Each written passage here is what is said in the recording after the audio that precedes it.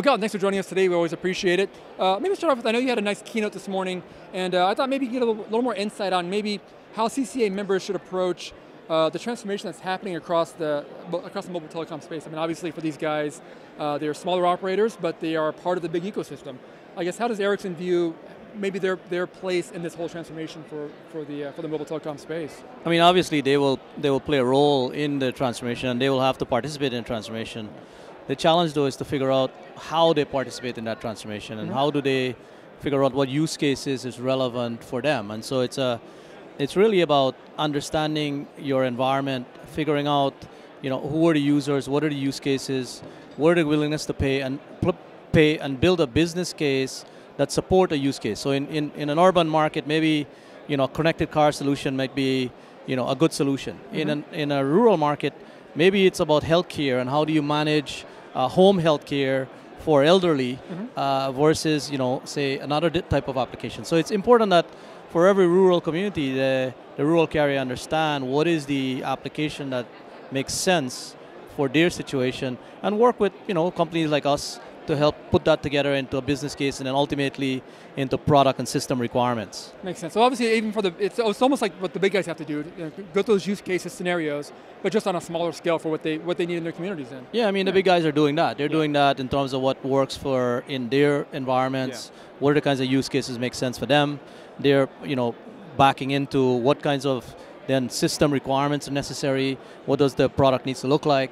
And hence you have a solution that would work. Makes sense, makes sense. Now obviously, maybe connected with that a little bit is, I know there's a lot of talk about 5G and IoT, and I know in your speech you kind of talked a little bit about that as well. I know for these small guys, maybe those terms are maybe a little more forward-looking for them, but I guess, how should they look at, at that approach at this point? I mean, it's probably still early in the game for them, but I guess how do you view, where should they be today in terms of their moves towards 5G and IoT? As I talked about this morning, I mean, if you think of the previous Gs, it was very much a very well understood customer. It was the consumer or maybe an enterprise customer. It was about voice and data. I think as we look at 5G, we have to start thinking about who is going to be the user for that, what are the use cases, and obviously IoT is a big use cases, and as I showed this morning, the machines are going to outpace humans by 2021. That was a great stat you showed. 15 billion machines versus 13 billion human devices. And so what that means is that the rural carriers have to start thinking about that. And it's not something that they will do this year, next year, but certainly there is a process and a set of steps that need to be gone through here for them to evolve from the current 4G network into a 5G environment and offering service and solution beyond the traditional customer they were accustomed to serving. That's an interesting point there. I know obviously for these guys it's a big move, but something you have to kind of at least be looking at it and just starting the transition, at least looking at the process and know what's ahead of them. Otherwise, so they're not so scared of the whole situation. So and it'll have an impact on their business models. It'll have an impact on their organizational structure. It'll have an impact on their go-to-market model. How do they service an IoT type customer versus a typical store where you'll sell a handset to an end user? If you have thousands of IoT devices, how do you provision those on a network? So there are more and different challenges that have to be looked at in the context of an IoT 5G environment. Makes sense. Now I know a topic you touched on this morning too was kind of the move towards virtualization. Obviously NFV and SDN and cloud are becoming bigger parts of the whole conversation and the ecosystem out there. Again, for these small guys, it's probably maybe a little down the road for them, but I guess what's your view on the impact that virtualization is going to have on these small guys, on their networks? I mean, obviously it's a road they're going to have to go down at some point, but how do you view that impact, from what you guys are seeing in terms of how it'll impact their operations? Well, it's a step that is necessary. I mean, when we talk about 5G, we talk about the concept of network slicing. And so for you to do network slicing, you have to have a virtualized environment, because network slicing is essentially linking a bunch of software modules together to create a solution for a specific, particular segment that you're trying to serve. And so virtualization will be a necessary thing that has to happen. It will take time.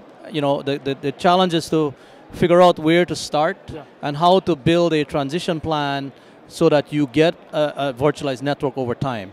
Because by the time the 5G radios are ready, you want to be in a position where you have a virtualized network to serve the kinds of use cases we were talking about that are necessary that a virtualized network is necessary to support. Yeah, that seems like a great angle too for a company like Ericsson or any vendors out there to really kind of be that stepping stone or that helper for these operators. Because again, this is probably big moves that they don't have the personnel in place to handle, but to have a good partner in place is a big part of helping them do that. Absolutely, we're very much looking at this problem across the board. We're looking at it in terms of how does virtualization apply to the various different segments in the market. So you have the very big players, you have mid-sized players, and you have very small players. And each one of them will approach the topic and the challenges of virtualization differently. And so as a vendor and as a partner, to our customers, we look at what are the challenges for the various segments and how do we facilitate and enable success in these segments to virtualize their networks. Yeah, great insight there. Then maybe a final question. I know one thing you touched on also was the intelligent connectivity, I think is what you refer to it as. And it kind of almost really dug into kind of this whole process of what 5G and everything's going to be in terms of controlling a network. Maybe you can touch a bit more on kind of what that was about and kind of how you view the importance of this for mobile operators out there.